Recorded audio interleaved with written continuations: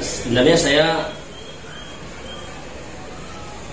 merasa setelah saya mendengarkan nasihat-nasihat atau pembinaan itu, saya merasa bersalah sekali. Dan saya betul-betul namanya kejadian ya Pak ya Mas ya, itu tak terduga sebelumnya.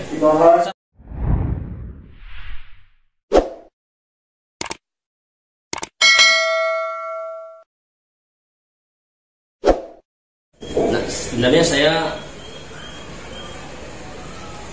merasa setelah saya mendengarkan nasihat-nasihat atau pembinaan itu, saya merasa bersalah sekali.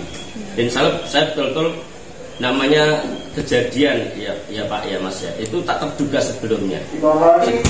Keinginan seorang guru untuk memiliki atau ingin mendidik murid-muridnya menjadi insan yang beriman dan bertakwa Bapak.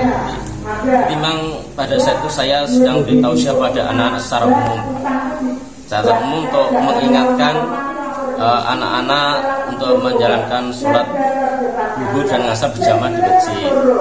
Nah, kemudian pada saat itu ada satu anak yang memang tidak pakai jilbab. Saya tanya itu malu ke masjid karena tidak pakai jilbab. Nah, kemudian saya tidak menyebut anak itu langsung dengan kamu harus tidak, tapi saya akan hanya menyampaikan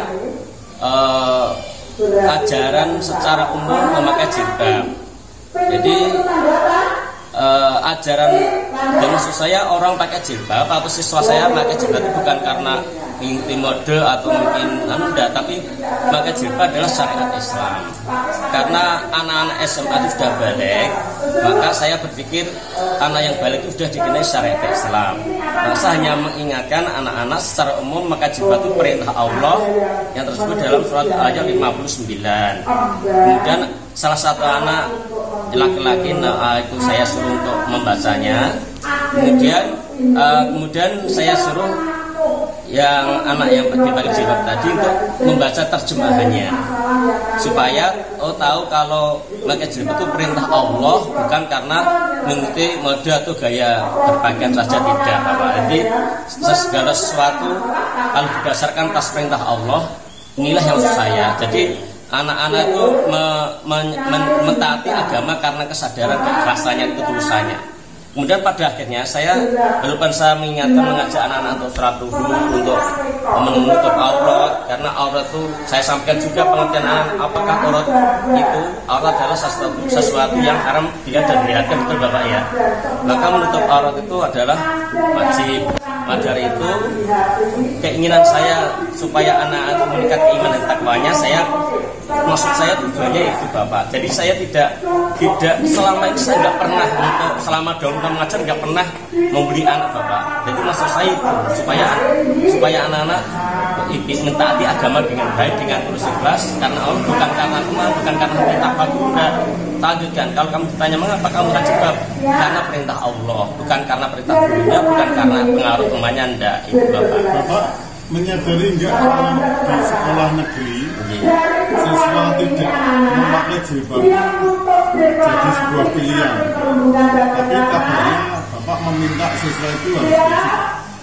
Saya enggak memaksa Bapak. Pada akhirnya bisa ditanyakan pada teman sekelas. Pada akhirnya anak-anak memakai, Pak Guru hanya menyampaikan, tidak memaksa dan tidak menekan kalian. Karena itu kesadaran masing-masing.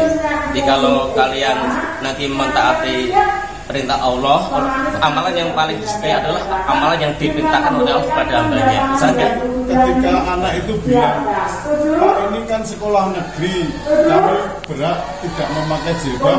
Anak baca begitu. Terus katanya Bapak bilang, tobat. Oh iya. Pelajaran matematika ora penting kan Bapak guru matematika ya. Maksudnya begini Pak. Pelajaran matematika ora penting, yang penting apa Pak gitu Jo. Nah, maksud saya kepentingan pelajaran matematika itu, saya bermaksud kepentingan matematika itu sesuai kondisional. Artinya saya nggak memaksa anak-anak memahami matematika tapi semampunya. Tapi yang penting anak-anak punya akhlak yang baik, punya keimanan yang baik Pak. Jadi dengan demikian otomatis saya mengajak supaya anak-anak bisa bertobat, karena bahasanya bahasa tobat. Karena Allah sendiri kan menyampaikan supaya bertobat, dan saya menyampaikan orang yang bertobat itu diampuni dosa-dosanya, Pak.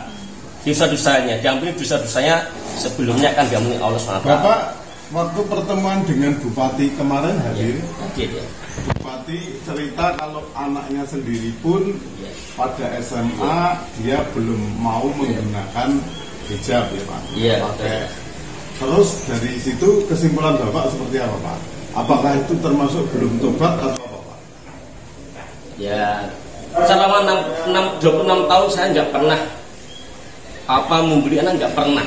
Jadi hari kemarin itu memang udah Allah kendaki seperti ini. Jadi saya tidak padahal sebelumnya saya mengajar anak itu udah enjoy dan aman dan nyaman, Pak. Tidak ada. Nah, anaknya tak apresiasi, nilainya bagus tak apresiasi, maju ke depan tak apresiasi. Nah, cuma hari kemarin itu namanya orang ini, saya bukan malaikat Pak ya, jadi saya manusia biasa. Saya ingin supaya masalah diselesaikan bisa dengan kekeluargaan Pak, secara damai Pak, karena berilah waktu saya untuk memperbaiki diri, berilah waktu saya untuk bertobat, berilah waktu saya untuk betul-betul merealisasikan apa-apa yang ingin saya perbaiki Pak. Selalu begitu Pak ya. Kak, ngapunten, emang cara makan hati Bapak selama ini seperti itu aja. Diselipin apa ya? Akhlak, apa pelajaran akhlak gitu. Kan ada dalam RPP ada. Nah, jadi dalam bidang studi dapat dijelaskan tentang nilai karakter. Nilai karakter itu ya bagaimana anak itu punya karakter yang baik. Nah, karakter yang saya maksud karakter berakhlak pada Sang Pencipta. Ya. Nah, salah satu diantaranya bisa menjalankan sholat zuhur dan asar berjamaah di masjid dengan temannya, berlaku baik, kalau ketemu mengucap salam dan sebagainya. Tidak boleh mencuri, tidak boleh memarah dengan temannya dan sebagainya. Itu nilai-nilai karakter. Itu gimana kalau baik? Kenyataannya Pak, kenyataannya saya kemarin mengajar anak itu udah nyaman dan enjoy Pak. Lagi karena setelah kasus yang sampean sampaikan itu jadi enggak, anak-anak itu pelajaran saya kemarin namanya anak yang itu pelajaran saya sudah bisa komunikasi dengan baik, hati saya lega. Anaknya bisa masuk, sudah mengerjakan matematika, bisa maju ke depan Pak, tak apresiasi. Nilainya tertinggi berapa, tak apresiasi, bisa komunikasi dengan baik Pak. Tidak mengikuti pelajaran, tidak. Anak-anak merasa aman dan nyaman ketika kejadian itu, tidak terus ngambek, tidak Pak.